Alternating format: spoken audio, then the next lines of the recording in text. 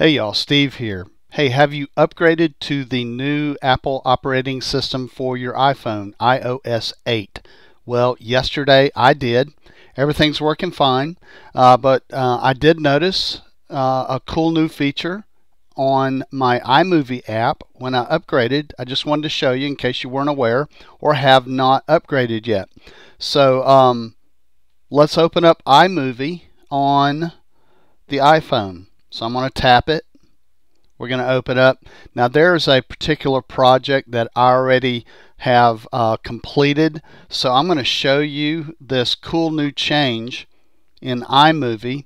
I'm going to tap this existing project that I have, the Oak Island Sunset. Now if you've watched any of my videos, you may know that I have several tutorials about how to use iMovie on your iPhone. I use it all the time. I think it's probably my favorite iPhone app ever. I love it. But I'll leave a link below to the playlist if you want to check out some of the other tutorials that I've posted. But let's take a look at this. I'm going to open up this project. I tapped on the project. Now here's a little bit about what I have here.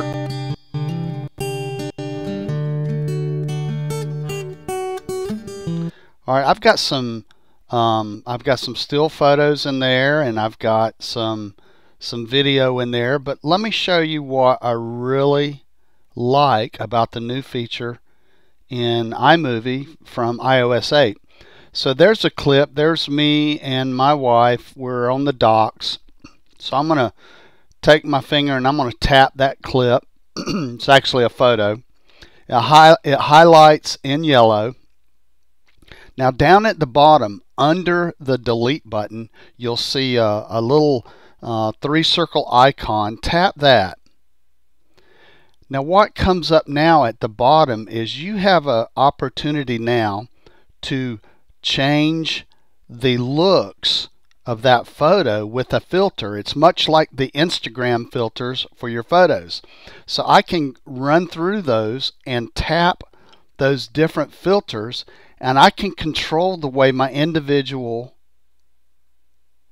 clips, video clips, or photos look.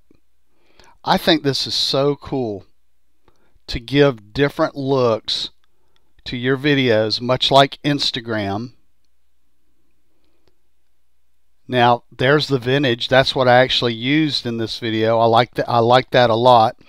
All right, now you can also, what I really like is you can give the entire project the same look, and it's very simple. So I'm going to tap away from that particular clip, and down at the bottom right you see the little gear symbol. Let's tap that, and now up at the top you see a project filter.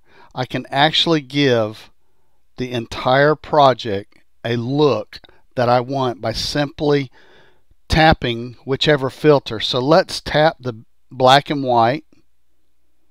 I'm going to tap done. Let's go back to my project, and now you see everything in there. Although the clips themselves, they're maintaining the color. Look at the finished video at the top. You see how everything has changed to black and white? That is really, really cool. I love this new feature in iMovie app.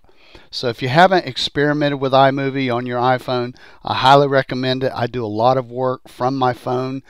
I publish a lot of videos that I've never go to my computer to work on. I do everything right here from my phone. So there you go. I just wanted to make y'all aware of that. So this may be all the reason you need to go ahead and upgrade to iOS 8. Hey, I hope this was helpful. I'm Steve. I'll see y'all in my next video.